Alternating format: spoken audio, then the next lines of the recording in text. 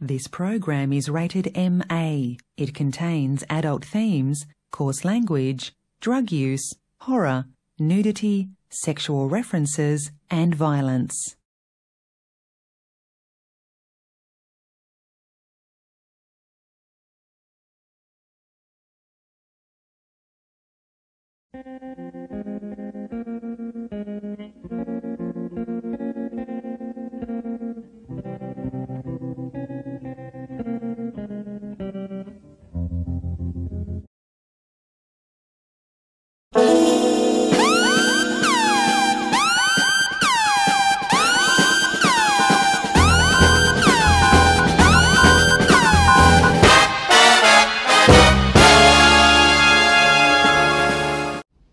I just want you to know how sorry we are that things got so fucked up with us and Mr. Wallace.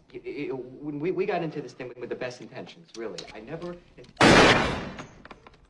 Oh, I'm sorry. Did I break your concentration?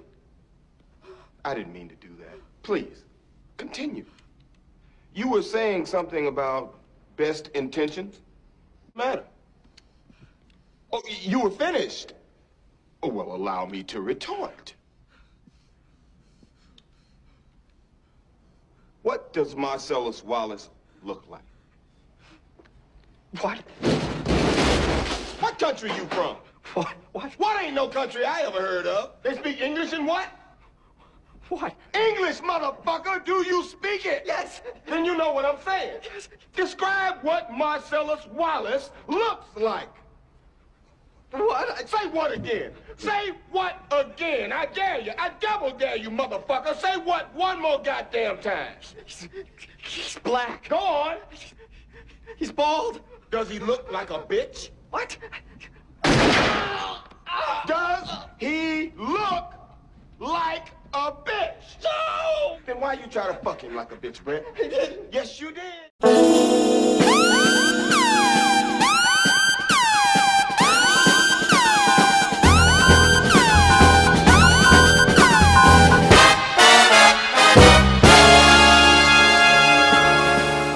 Reuben, you're right.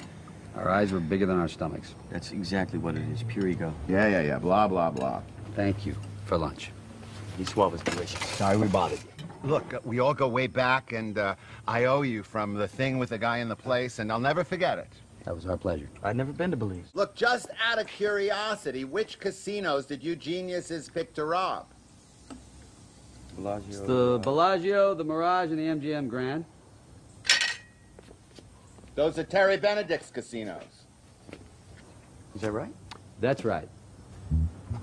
You guys, what do you got against Terry Benedict? What do you have against him? That's the question. He torpedoed my casino, muscled me out. Now he's gonna blow it up next month to make way for some gaudy monstrosity. Don't think I don't see what you're doing. What are we doing, Reuben?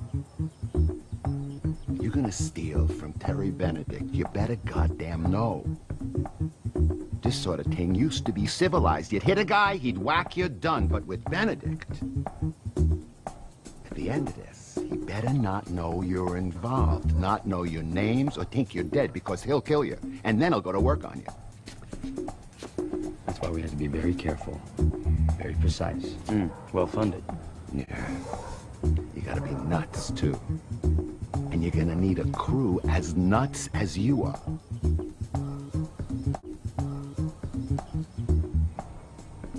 Who do you got in mind?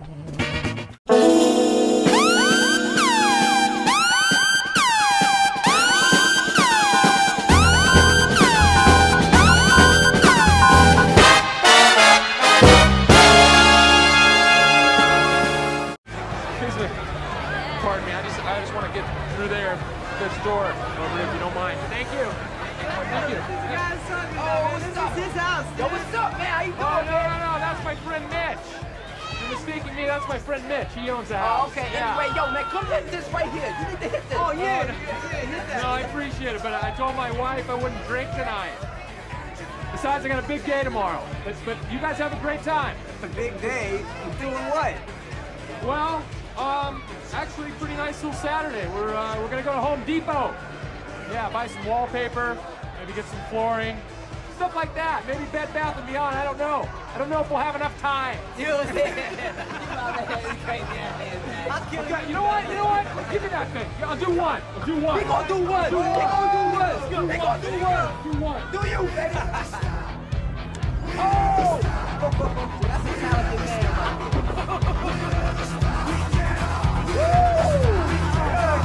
That's what I'm talking. Do it up again! Come on! So good! Once it hits your lips, it's so good!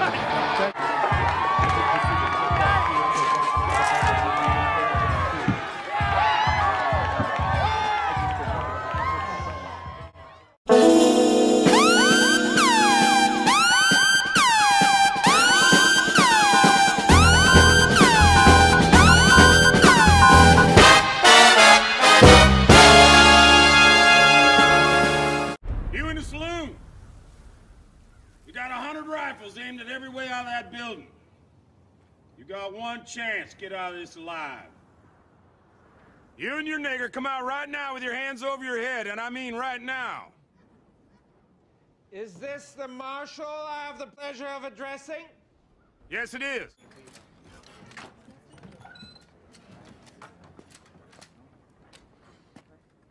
You unarmed? Yes, indeed, we are. Marshal Tatum, may I address you and your deputies and apparently the entire town of Daughtry as to the incident that just occurred? Go on. My name is Dr. King Schultz. Like yourself, Marshal, I'm a servant of the court. A man lying dead in the dirt, who the good people of Daughtry saw fit to elect as their sheriff, who went by the name of Bill Sharp, is actually a wanted outlaw by the name of Willard Peck, with a price on his head of $200. Now, that's $200 dead or alive. The hell you say? I'm aware this is probably disconcerting news, but I'm willing to wager this man was elected sheriff sometime in the past 2 years. I know this because 3 years ago, he was rustling cattle from the B.C. Corrigan Cattle Company of Lubbock, Texas. Now, this is a warrant made out by Circuit Court Judge Henry Allen Laudermilk of Austin, Texas. You're encouraged to wire him. He'll back up who I am and who your dear departed sheriff was.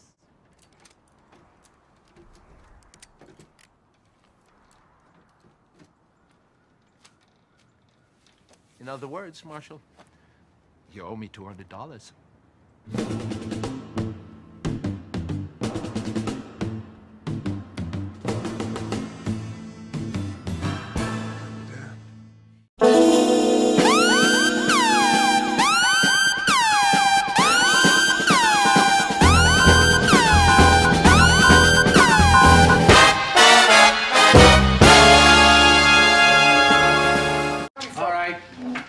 I'll take care of the check.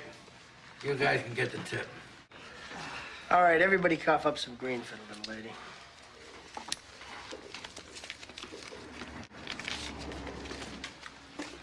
Come on, throw in a buck. I don't tip. You don't tip? No, I don't believe in it. You don't believe in tipping? You know what these chicks make? They make shit. Don't give me that. She don't make enough money, she can quit. I don't tip because society says I have to. All right, I mean, I'll tip if somebody really deserves a tip. If they really put forth the effort, I'll give them something extra. But, I mean, this tipping automatically, it's for the birds. I mean, as far as I'm concerned, they're just doing their job. You don't care they're counting on your tips to live? You know what this is? It's the world's smallest violin playing just for the waitresses. You don't have any idea what you're talking about. So I was working at McDonald's, but you don't feel the need to tip them, do you? Well, why not? They're serving you food. But no, society says, don't tip these guys over here, but tip these guys over here. That's bullshit. You just convinced me. Give me my $1 back. Hey, leave the dollars there. All right, Ramblers, let's get rambling. Wait a minute. Who didn't throw in? Mr. Pink. Mr. Pink. Why not? You don't tip. You don't tip? What do you mean you don't tip? They don't believe in it. Shut up. What do you mean you don't believe in it? Come on, you. Cough up a bucket, cheap bastard. I paid for your goddamn breakfast. All right, since you pay for the breakfast, I'll put in. But normally, I would never do this. Never mind what you normally would do.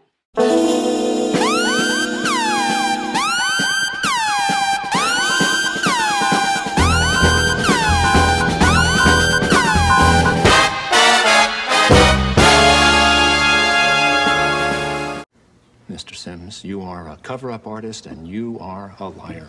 But not a snitch. Excuse me? No, I don't think I will. This is such a crock of shit. Mr. Sims doesn't want it. He doesn't need to be labeled still worthy of being a bad man. What the hell is that? What is your motto here? Boys, inform on your classmates, save your hide. Anything short of that, we're gonna burn you at the stake? Well, gentlemen, when the shit hits the fan, some guys run and some guys stay. Here's Charlie facing the fire, and there's George hiding in Big Daddy's pocket. And what are you doing? You're gonna reward George and destroy Charlie. Are you finished, Mr. Slade? No, I'm just getting warmed up. I mean, the only class in this act is sitting next to me, and I'm here to tell you, this boy's soul is intact. It's non-negotiable. You know how I know? Someone here, and I'm not gonna say who, offered to buy it. Only Charlie here wasn't selling. Sir, you're out of order. Out of order? I show you out of order. You don't know what out of order is, Mr. Trask. I'd show you, but I'm too old.